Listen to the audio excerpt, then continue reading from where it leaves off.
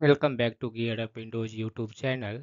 In this video, we will guide you on how to delete saved passwords on Edge browser on Windows 11 or 10.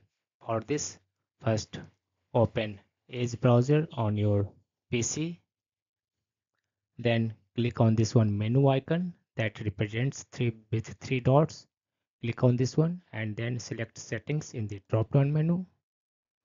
In the settings window, select profiles in the left sidebar.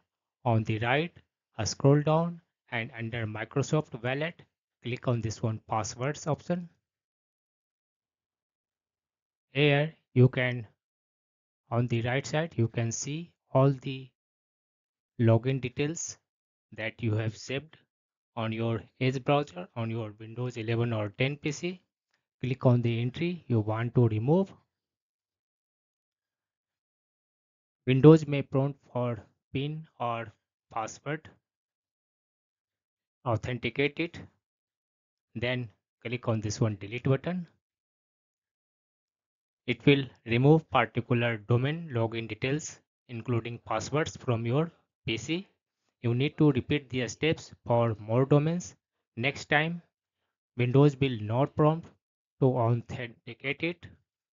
Just select the domain and press the delete button.